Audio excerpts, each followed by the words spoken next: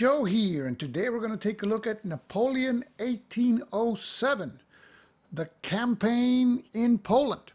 And this is a game designed by Denis Sauvage and published by Shakos. And Shakos is a relatively new French publisher that has already produced some interesting and innovative games. And this game is a two-player operational game about Napoleon's campaigns in Poland against the Russians in 1807. And today we're going to take a look at the game and some examples of play, but before, let's take a look at the components.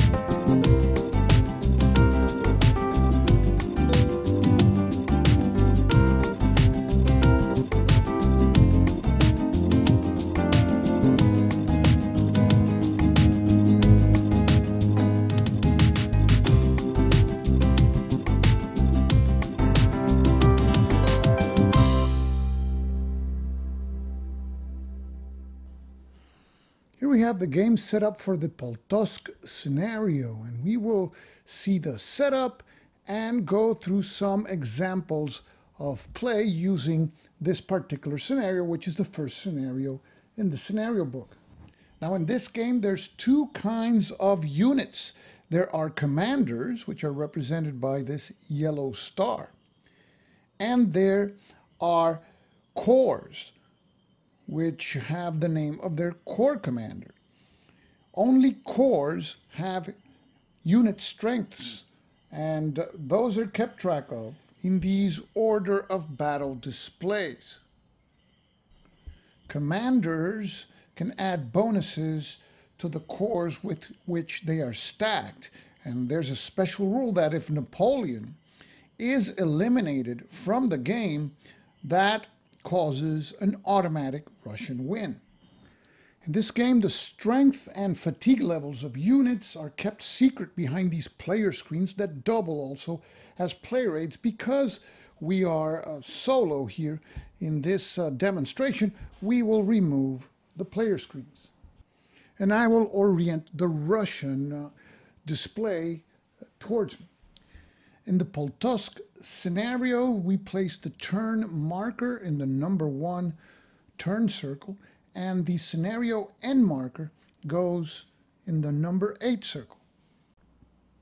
We keep track of victory points in this victory points table. We see the French eagle in the 0 box and the Russian eagle in the number 20 box.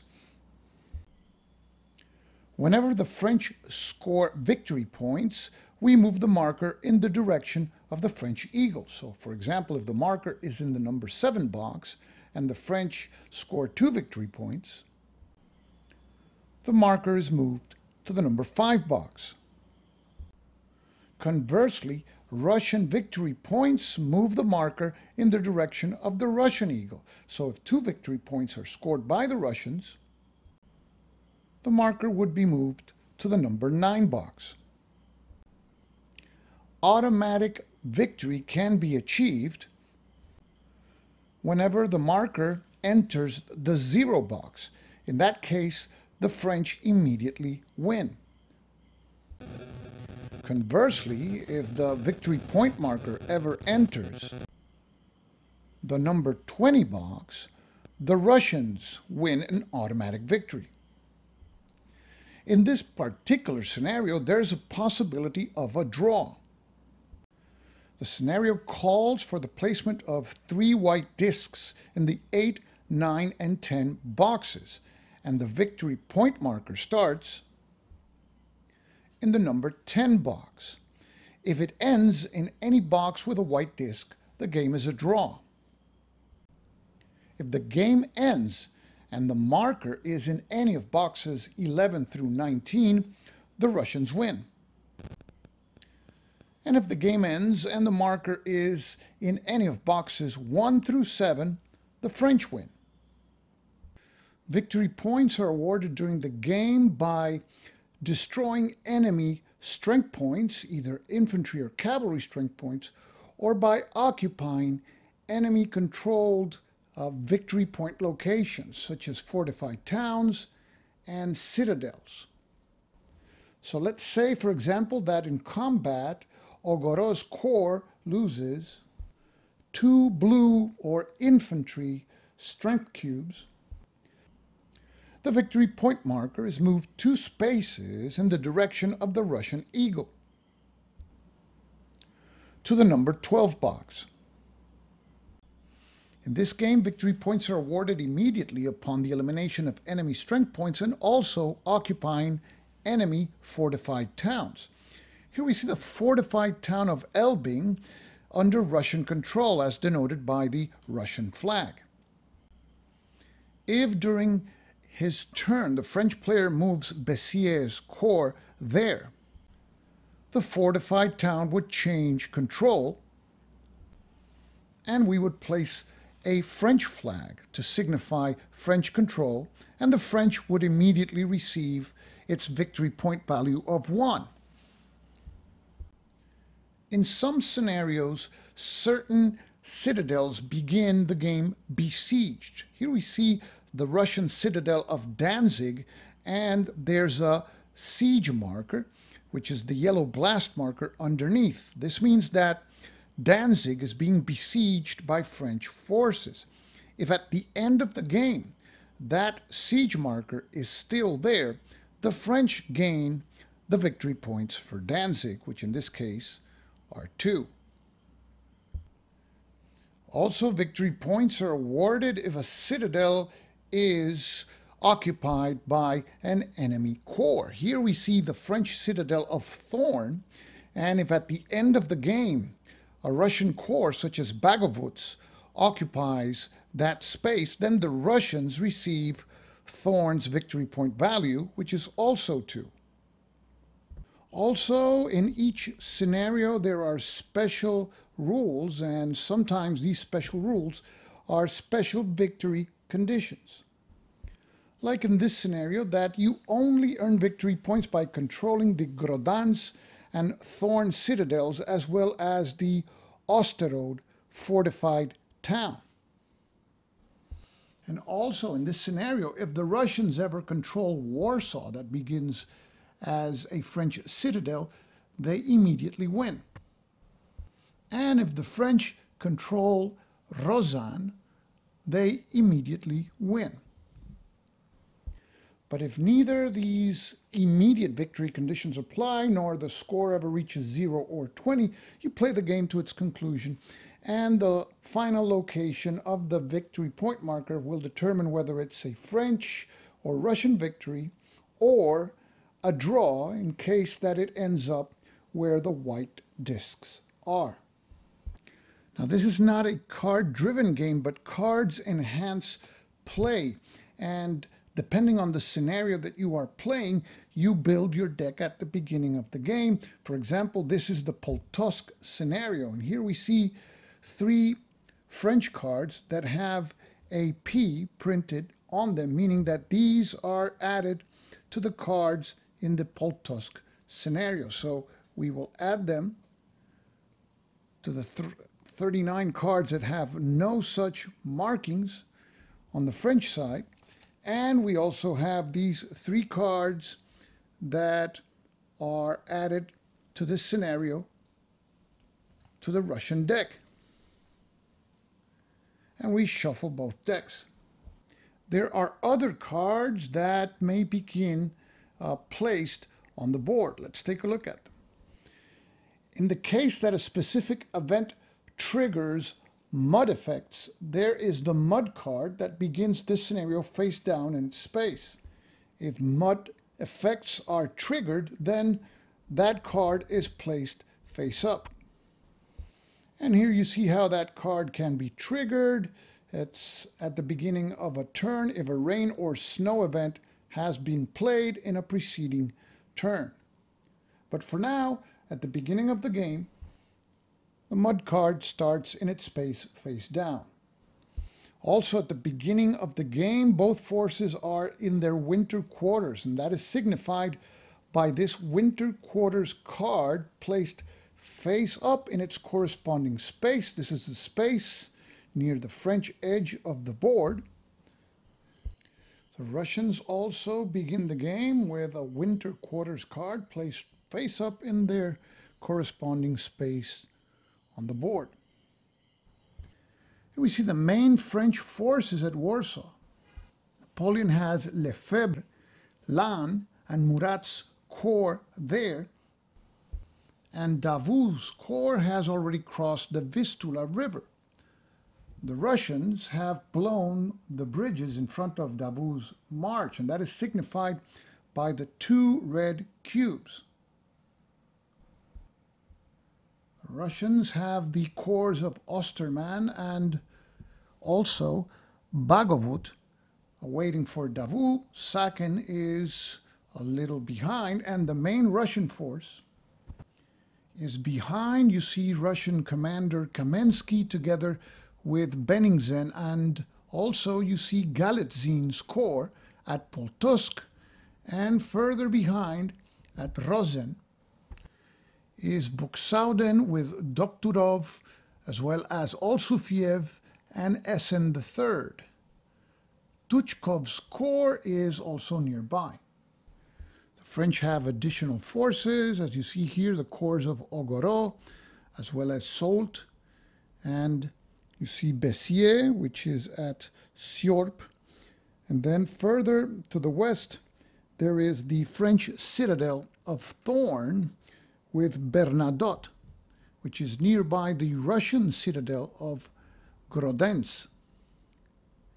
Further to the east at Strasbourg is Ney, and close to Ney is Lestocq's Russian corps at Lautenburg. And if we keep on going into a northerly direction, we see the fortified towns that are worth victory points. Those are namely Heilsberg, Allenstein, Osterode, and on the Baltic coast, Elbing, and of course the Russian citadel of Königsberg, and also the Russian citadel of Danzig. Here we see the Russian strength and fatigue display. You see, for example, that Bagovut starts with 3 green or infantry strength cubes and 2 pink or cavalry strength cubes. And of course, elimination of strength cubes will provide victory points to the enemy. And here we see the starting strength of the French forces. In the case of the French, infantry is represented by blue cubes and cavalry by yellow cubes. Here we see that in the Polotsk scenario, Napoleon is the overall commander of the French forces that number 30 infantry and 11 cavalry strength cubes. Napoleon provides certain bonuses, as denoted there by the symbols. The marching soldier means that Napoleon's stack gets a +1 to its movement point allowance. The card with the +1 means that if he's involved in combat, he adds 1 combat card to his side. And the orange circle with the cross means that he reduces fatigue by 1 whenever he is involved in movement. Here we see the commanders of the Russian forces that number 26 infantry and 11 cavalry cubes. Kamensky has soldier, marching soldier with a crossed out symbol. That means that he inflicts a penalty on the stack which moves with him by reducing their movement allowance by 1. Benningsen and Buxhouden, however, provide an additional combat card whenever they are involved in combat. Now this game is played in turns, and each turn is divided into specific phases. The first phase is the draw phase, followed by the initiative phase, followed by the operations phase, and finally you have the recovery phase. During the draw phase, each side draws 3 cards. So let's suppose that each side now draws 3 cards, and of course each side keeps secret the composition of the cards that it draws. And let's say that these are the cards that each side drew. During the draw phase, only cards that have a red background can be played and must be played. Now, in this case, the French drew the rain card, which has a red background. So that means that this card has to be played for its effect during the draw phase. And this specific card says that any stack that is activated during this turn suffers 1 additional fatigue point immediately, and any moving stack loses 1 movement point. So let's say that this card is played immediately for its effect because it is a red card, and red cards can only be played for their effect during the draw phase. Now let's suppose that in our example, the Russians also drew a red card.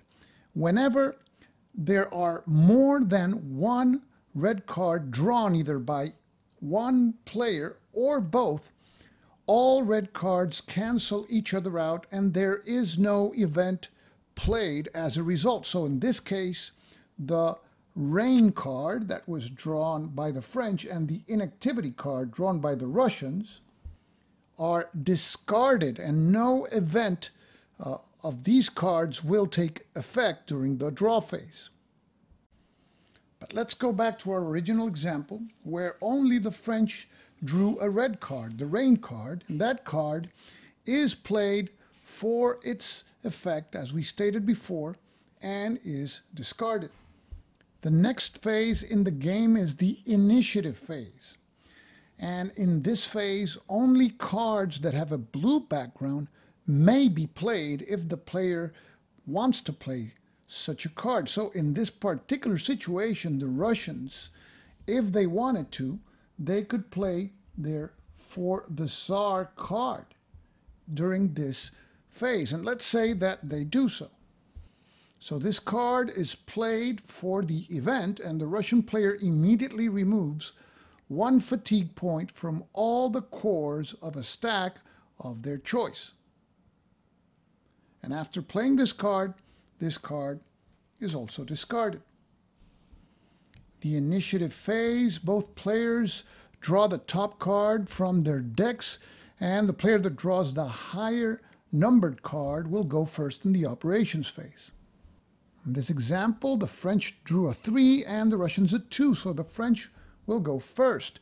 And if both players draw the same number, the French always go first in the case of ties. During the operation phase, units may conduct movement, initiate combat, or they can move and initiate combat. Let's take a look at the example of play found in the rulebook. There is a stack of French units at Gildenburg, namely a commander, Napoleon, and 2 corps, one under Soult and the other one under Bessières. And there are nearby Russian forces, and also Ney is to the east of Soldau.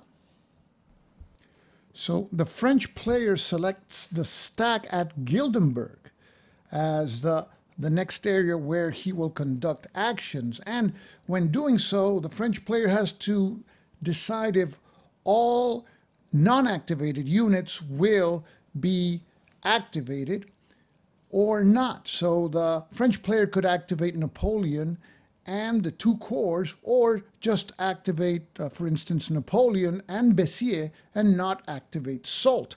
But the French player has to announce which corps and commanders will be activated before drawing a card. And the card will determine the base number of movement points that the stack will have during this operations phase.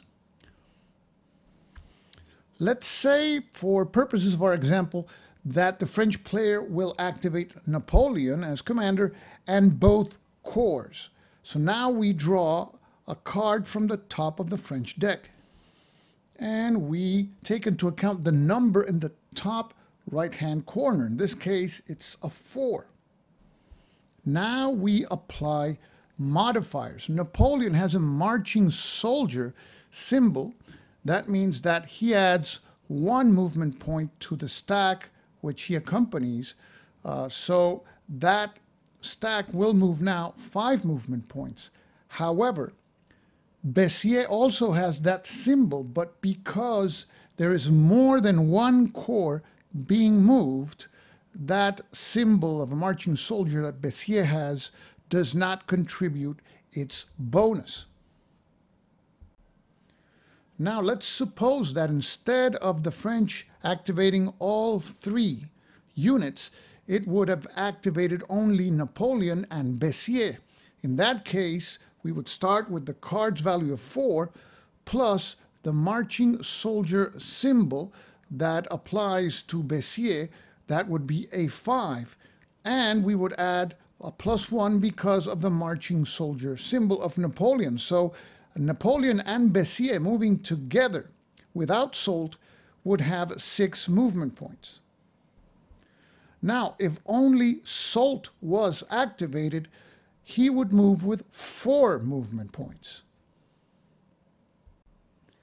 And if Soult were activated together with Napoleon, then that stack would have 5 movement points. That is 4 for the card and the movement bonus that Napoleon adds, which is 1 additional movement point. But continuing with the example, in this case, the whole French stack will move. Napoleon with Soult's corps and Bessières' corps. And the stack has 4 movement points. So let's see what options they have. In this game, movement from one area to another cost 1 movement point, with the exception of when a stack of units moves into an area by crossing a broken bridge, like the one here. In that case, movement from the starting area to the next area across the broken bridge cost 3 movement points. Back to our example, the French have various routes. They could take the option of moving in this direction, expending all 4 movement points, and after that we would invert all units to their activated side. Another option is to move into Soldau and join with Ney's corps, in which case the stack would have to stop because it entered a space occupied by a friendly corps. And that would end the phase for the stack, and we would invert the counters. And the other alternative is that the stack could move into Lautenburg and continue moving and enter the space where Essen's corps is located. In that case, the stack has to also stop moving because it entered a space occupied by an enemy corps. And we would invert the French blocks to their backside. Let's say that that was the move that the French chose. In that event, the French have to designate their axis of retreat. And that is done whenever a stack of units enters a space containing enemy units. It must stop, and we place this wooden arrow pointing to the direction of the area from which the stacked move prior to entering the area with the enemy unit, which in this case is Lautenberg. The axis of retreat means that in the case of combat and a French retreat, the French have to retreat in the direction where the arrow points, that is, into Lautenberg. Now, let's say that in the next Russian operation, the Russians activate Essen for movement. Essen cannot move in the same route as the French axis of retreat. That is, Essen cannot move from where that corps is into Lautenberg. It could move to this space, or it could move into or through the wooded area space shown here. And of course, whenever Essen finishes his activation, we flip his block to his activated side. Let's take a look now at the combat example found in the rulebook. Here we see at Eylau that the Russians have 3 units. One is a commander and 2 corps, and one of the corps has already been activated. Lannes is also in the space. Lannes entered the space in a previous operations phase by way of Landsberg, and that's why we have the axis of retreat arrow, blue arrow, French arrow, pointing to Landsberg. Here we see all 3 Russian units, the commander, Benigsen. There's also Olsufiev, and both of these units have not been activated yet. And then the activated unit is Osterman's corps. So now it's the beginning of the French player's turn, and the French player won the initiative and decides to fight. And in this game, contrary to other games, when you move one of your corps onto a space with enemy corps, combat is not automatic. You may initiate combat, but with a penalty. It's called a moving attack, and you lose 1 card. The French now have their turn. They won the initiative, and now they announce that Lannes will attack the Russian forces in Eylau. Here we see the French order of battle. Lannes here has 5 strength points, 4 of infantry and 1 of cavalry, and Lannes also has a +1 card bonus in battle. And his corps has 1 fatigue token. Here we see the order of battle of the Russians. Olsufiev has 3 strength cubes, 2 of infantry, 1 of cavalry, and 4 fatigue cylinders. Osterman has 3 infantry cubes and 6 fatigue cylinders. And because he has 6 fatigue cylinders, he's reached this space that subtracts 1 combat card from the Russian side. So that's a penalty that the Russians will have in the upcoming combat. So the French player decides to play a combat card and plays this one, Skirmishers. Notice the crossed sword symbol, meaning that this is the kind of card that can be played during combat. And as a result of this card, the Russian stack suffers 1 fatigue point immediately. So the Russians have to decide to whom to give the fatigue cylinder, to Olsufiev or Osterman's corps. If it is given to Olsufiev's corps, then there will be a -1 card penalty in combat. So it's given to Osterman. Now we determine how many combat cards the French will draw. Lannes' corps has a strength of 5, 4 infantry and 1 cavalry cube. So that puts them in this zone where Lannes will draw 2 cards as a result of his corps' strength. And in addition, Lannes provides a bonus of 1 additional card. So the French will draw 3 cards. On the Russian side, on account of Olsufiev, Olsufiev causes 1 card to be drawn. You see the symbol there because he has a strength of 3. Osterman also has a strength of 3, so that's an additional card, so we're at 2, but because of his fatigue level, we subtract 1, so we're back to 1. But also present is one of the Russian commanders, Benigsen, who has a combat bonus of 1 card. So the Russians will draw 2 cards. So we start with the French cards. We draw 3 cards, 1 at a time. And we consult the combat result, which is this area here, symbolized by this cannon. And we see that the French inflict a fatigue point and a strength point loss on the Russians. The second card drawn adds 1 more fatigue point. And the third card, another fatigue point, which is 3, and a second strength point loss on the Russians. Now we flip 2 cards from the Russian deck. The first card inflicts 2 fatigue hits on Lannes' corps. And the second card inflicts 2 more fatigue hits. So the hits are applied simultaneously. We start with the French combat results on the Russian force, which were 3 fatigue points. And fatigue points are distributed equally between the forces. So Olsuviev and Osterman each will receive 1, and the remaining fatigue hit can be allocated to any of the corps. So in order to avoid Osterman's corps from being eliminated, because it would be the 9th fatigue point hit, it will be given to Olsuviev. Now we have to remove 2 strength cubes from the Russian force as a result of the French combat result.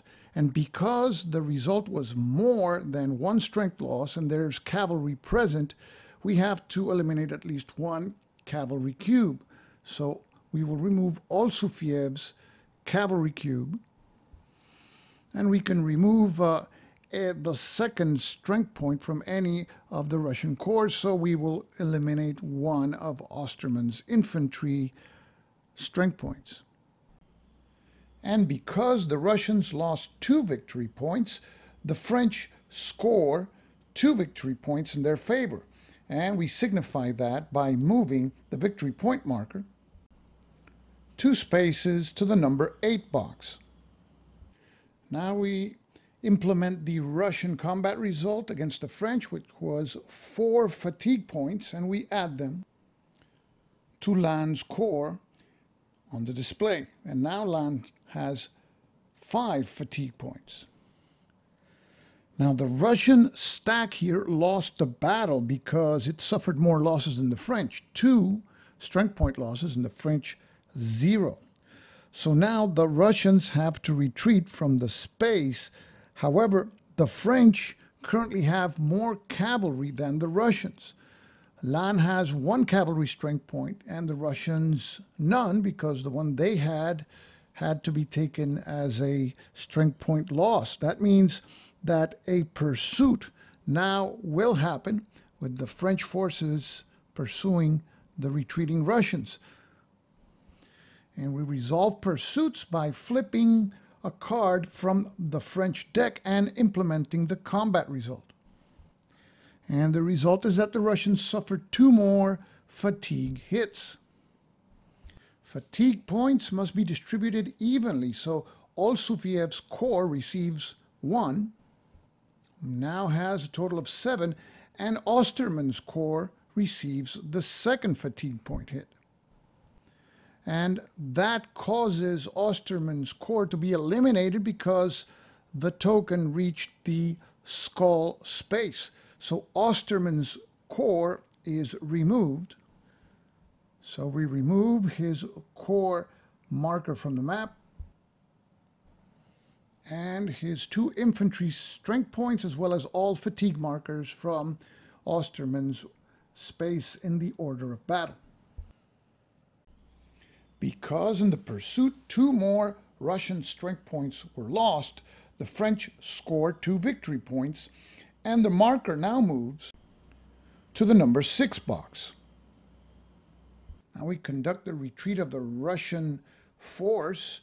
the combat result was a loss of 2 strength points for the Russians, 0 for the French. So the difference determines the length of the retreat in terms of areas, and the Russians have to retreat 2 areas and may not cross the axis of retreat of the French. That means they cannot retreat into Landsberg. So the Russians retreat their force 2 areas into Friedland, and we finish by flipping all the units that participated in the combat to their activated sides.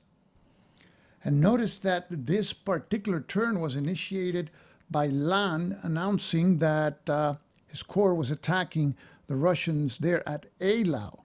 And Lannes was in the same space with the Russians. However, if Lannes had moved during this turn into that space, Lannes could have attacked the Russians also, but as a moving attack, there would be a penalty of 1 less card drawn during combat for the French. So during the operations phase, players alternate conducting operations with their stacks until both players pass, and in that case, we proceed to the recovery phase. Let's take a look at the recovery example found in the rulebook. In this example, both players have passed, so we begin with the recovery phase. The French player does not have any cards left because you can use cards to conduct recovery of units, and recovery of units is another way of saying removing fatigue hits from the order of battle of the units. The Russians do have 1 card that they will play during the recovery phase.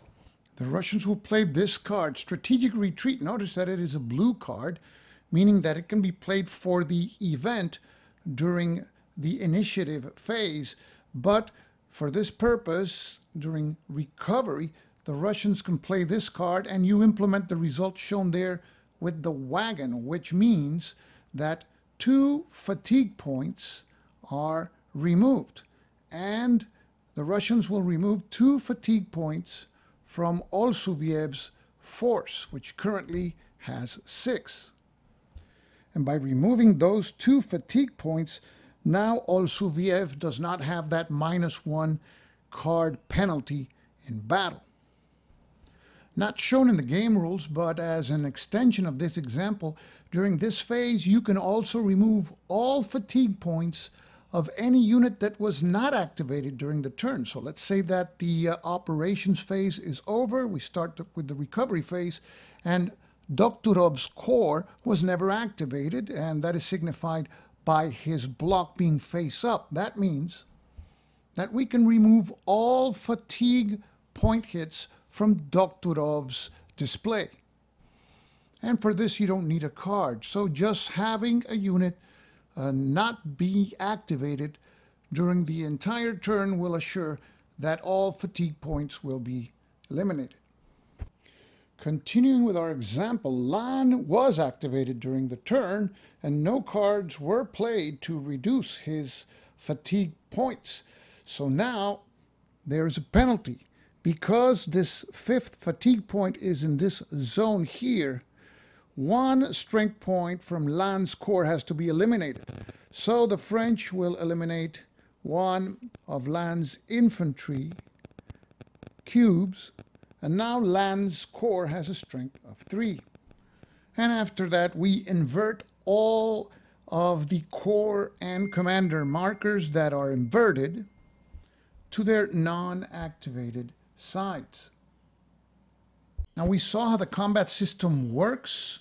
You count the number of cards that each side will flip, and then you consult the cannon symbol to see if there's any fatigue point hits or strength point hits, and sometimes there will be none, as shown in the middle card there. But for those of you who prefer, the game also includes a set of 5 dice for each side that you can use instead of using cards to resolve combat. And you can see here that the dice have different results. Here 2 fatigue point hits, here 1, Here you see one strength point hit and a fatigue hit, and here you see no fatigue or strength points lost. So you can use the dice, and what it is going to cause is that discarded cards will appear less frequently because you will not be using cards to resolve combat. The game includes advanced rules, which are called rules of the grognard. These include rules for fog of war, where instead of placing the blocks on their backs, you place your blocks facing yourself, and the enemy can only see their backs, which provides more fog of war, similar to those in traditional block games. And also the game introduces cavalry vedettes, which are sort of dummies in the game, but they allow you to reconnoiter the enemy spaces, but if they come in contact with enemy units, they are eliminated. And in addition to the rule book, the game includes a scenario book, which contains 13 scenarios, with each scenario having an illustration of where to place the initial units, and includes the specific scenario rules. Scenario 13 allows you to link Shakos' previous Napoleon game, Napoleon 1806, with this one. And it also contains campaign history and design notes, including historical notes to some of the cards in the game. So, this is Napoleon 1807, a game designed by Denis Sauvage and published by Shakos. And I hope that this video has given you a good idea of the flow of the game and what the game has to offer. This is Stuka Joe, signing off for now. Thanks for watching.